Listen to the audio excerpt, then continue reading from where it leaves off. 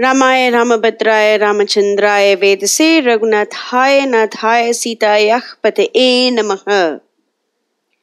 Ayodhya Kand, chapter number 81, the National Assembly.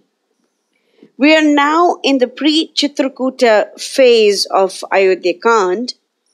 So this phase started off with Bharatha saying, no, he is not going to take over the kingdom. The kingdom belongs to Lord Rama, and Bharatha, is going to go to the forest and entreat Rama to return as the king of Ayodhya. And then we saw that the royal road was built in the previous chapter.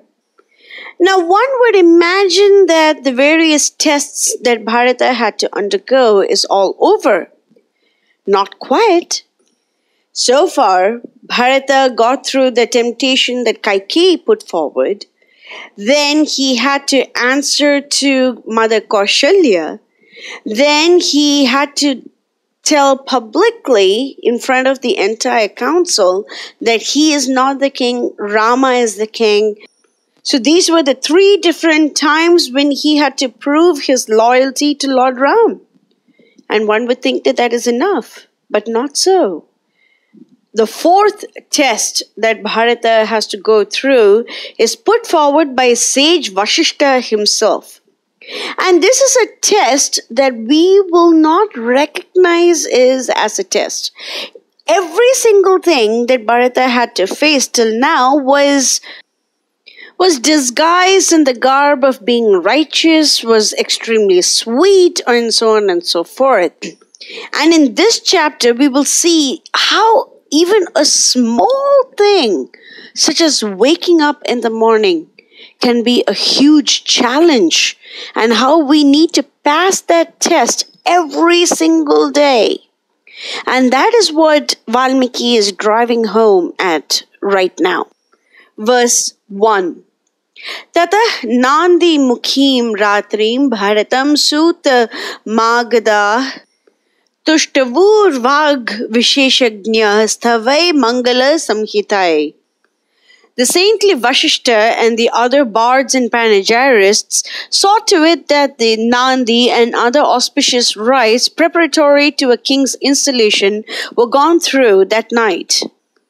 Just letting everyone know that Nandi Mukha is the name of a ceremony in honor and for the benefit of dead relatives. And this is commonly observed on festive occasions to secure their blessings.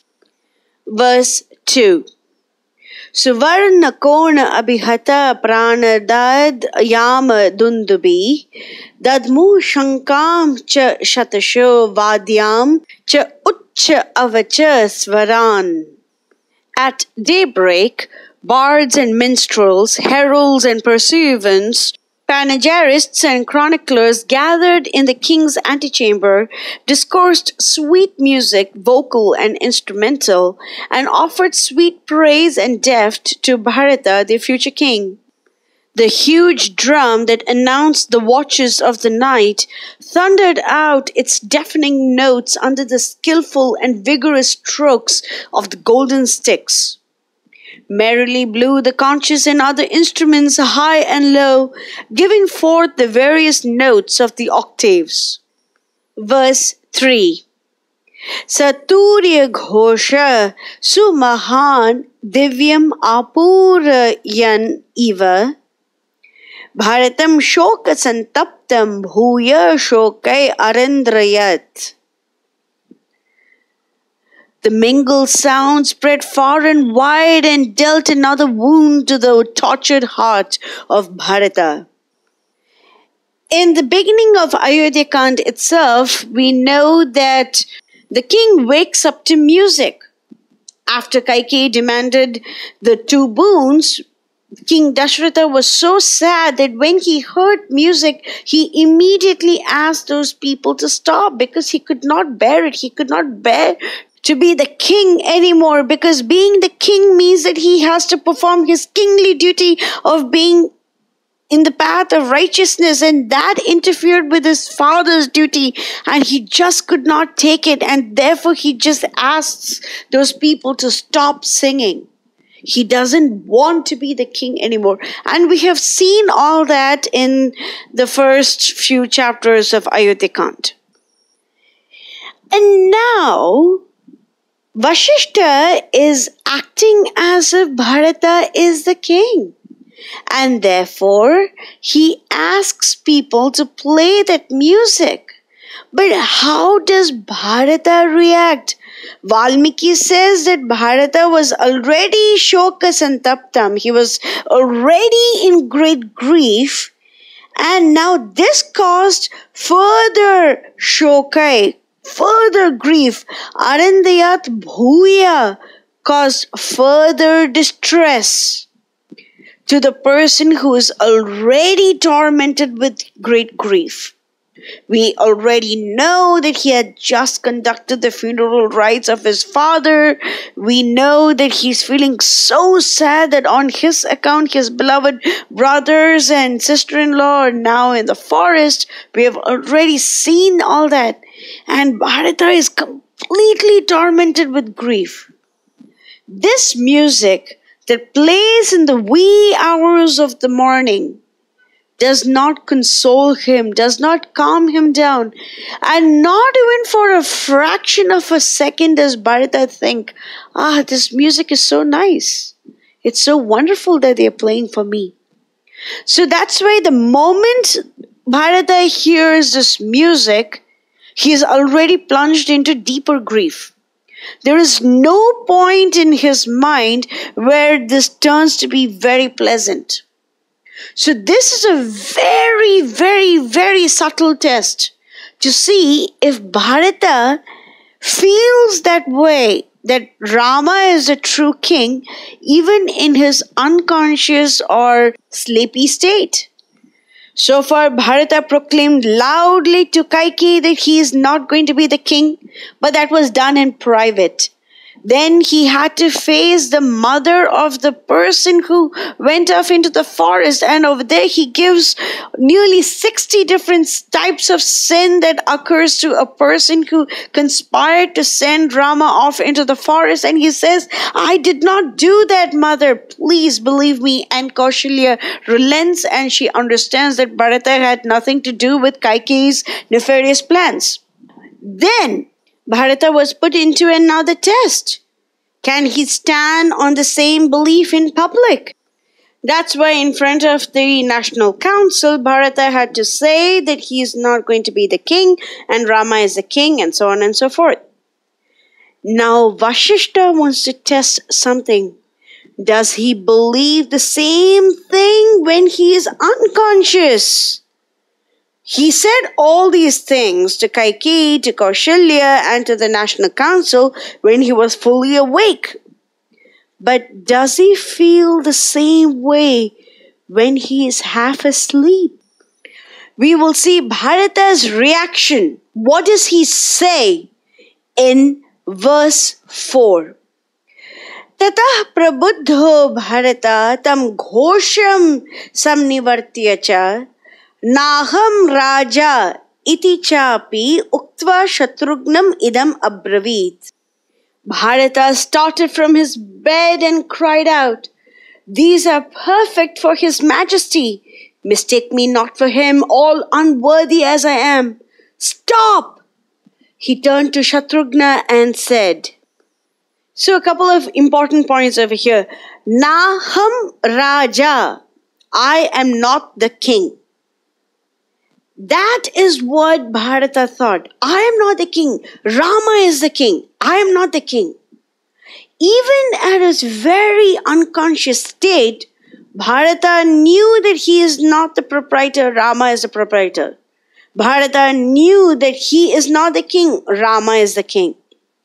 And that level of deep affection for Lord Rama was not only there during the waking state, it was also there in Bharata during the sleeping state as well. And Bharata, in his one sentence, proved that he is completely loyal to Lord Rama. In just that one phrase, Naham Raja, just saying that I am not the king, Just in that one phrase, Bharata proved his complete and utter loyalty and love to Lord Ram. Now we will see what he says to his brother Shatrughna in verse 5. Pashya Shatrughna Kaikeya lokasya apakrita mahat visarjya mayi dukkhani raja Dasaratho gatha. Behold, Shatrughna, see you the extent of the evil and injustice wrought by Kaikeyi. Law and order have already begun to fail in this kingdom. His Majesty sits in his mansion on high, leaving me to bear the varied burden of misery all alone. Verse 6. Tasya esha dharma rajasya dharma mula mahatmanah paribhramati rajashri naureva akarnika jale.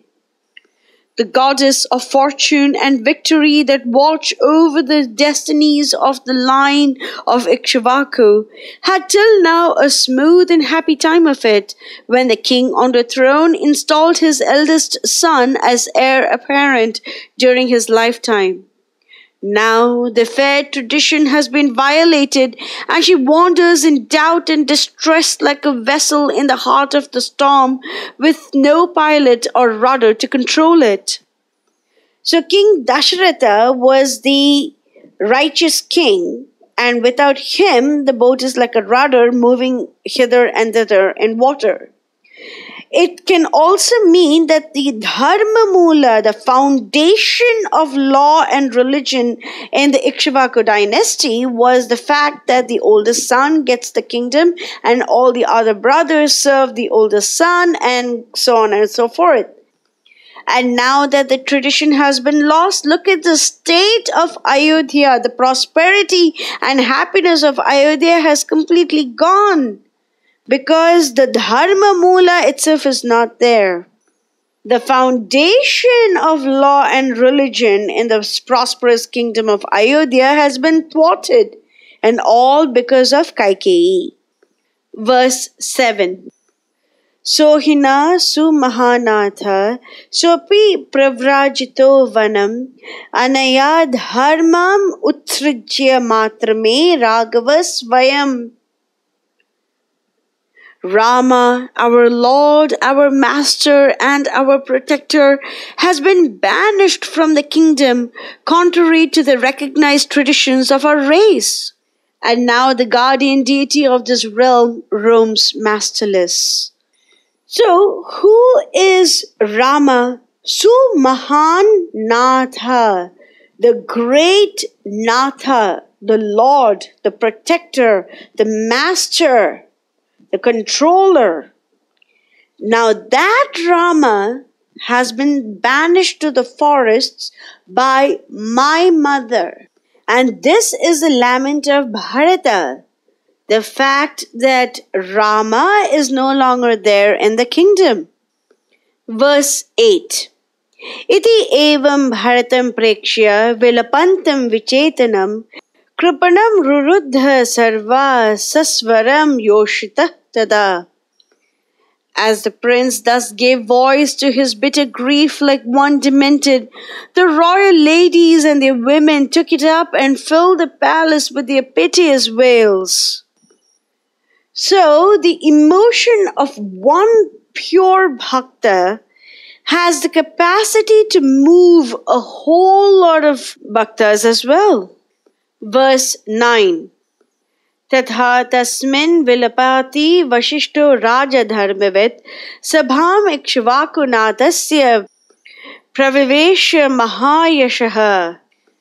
While Bharata was thus weeping, the illustrious sage Vasistha, conversant with royal traditions, entered the assembly hall of the Lord of the Ikshvakus. So Vasistha is satisfactorily convinced that Bharata is indeed thinking of Rama at all times, and therefore now he makes his presence felt. Verse 10. Shata kumbhamayim ramyam maniratna samakulam sudharmam iva dharmatma sagana pratyapadyata. The righteous Vasistha, along with his disciples, reached the lovely golden assembly hall inlaid with gems and precious stones, which resembled Sudharma, the council chamber of Indra. There are multiple places where Valmiki compares Ayodhya to Amaravati, King Dasaratha to how Indra behaved with his subjects, and we see that the main council hall resembles Sudharma. All this is just to prove that Ayodhya was almost otherworldly. It was so beautiful and everyone was so just and so happy and pious and all that, just as how things are in Svarga. Verse 11. Sakantana mayam pitham parardhya astarana avratam adhyasta sarva vedajño dutan anushashasacha. The Maharishi of boundless wisdom, in whose profound heart the Vedas and their mysteries found a fitting abode, took his seat on a resplendent golden throne covered with rich brocade and said to the attendants. So Vasistha is the highest priest. We have already seen that multiple times before. And therefore, he is always given the topmost seat. And now, in the absence of a formal king, Vasistha is the one who is running the kingdom. Therefore, he has a right to talk to the messengers and ask them to go from here to there and so on and so forth. Verse 12. Brahmanan, Kshatriyan, Vaishyan, Amatyan, Gana Vallabhan, Kshipram Anayata Avyagrah Krityam, Atyayikam Hina. Fetch quickly the Brahmanas, Kshatriyas, Vaishyas, ministers, and army commanders at once. A matter of great urgency awaits us. Verse 13. Saraja Brityam Shatrugnam Bharatam cha Yashasvinim Yudhajitam Sumantram cha Yecha Tatra Hita Jana. Bring Shatrughna and his royal attendants, the illustrious Prince Bharatha, Yudhajit, Sumantra the charioteer, and those people who are royal well-wishers. Then it is understood that the vast hall resounded to the tumult of chariots and horses, elephants and palanquins that conveyed thither the hurrying crowds. Verse 15. Tatah Bharatam Ayantam Shatakratam Iva Amara Pratyanandan Prakritayo Yatha Dasaratham Tata. Bharata made his entrance therein, and all rose to receive him as they did in the time of Dasaratha, more like the celestials welcoming their lord and master, King Indra. Verse 16. Hridayava timinaga samvrita stimita jalomani shankar shakaraha Dasaratha sutta shobita sabha Sa Dasaratha iva babhau yatapura. The spacious hall gleamed like a large lake on the ocean side. Saint Vasistha was the deep waters that ran smooth therein. Bharata and Shatrughna were the whales and the mighty elephants that disported themselves fearlessly in its depths. The ministers and the generals were the gems and the shells and the sandhills that lined its floors. In short, it recalled the glorious times of King Dasaratha. So we know that King Dasaratha was a very able ruler. He was very well beloved by his people. That was one of the first descriptions of King Dasaratha that Valmiki makes in the first chapters of Balakand. And Right now, he points to the fact that everything looks exactly as if King Dasaratha himself were there. People are paying their respects to Bharatha as they did to King Dasaratha, and now everything is looking so beautiful. But there is a difference, and this is what Valmiki wants us to realize. Although Bharata is very capable of protecting the kingdom, just as King Dasaratha did till a few weeks ago, Bharata is nonetheless not going to take over the kingdom because that kingdom belongs to Rama. This is the reason why Valmiki compares the ideal behavior of Bharata to that of King Dasharath. And yet, Bharata, even though he is completely capable of ruling the kingdom, does not do so because he knows that that kingdom belongs to Lord Rama. Mangalam Koshalendraya Mahaniya Gunapte Chakravarti Dhanurjaya Sarvabhaumaya Mangalam.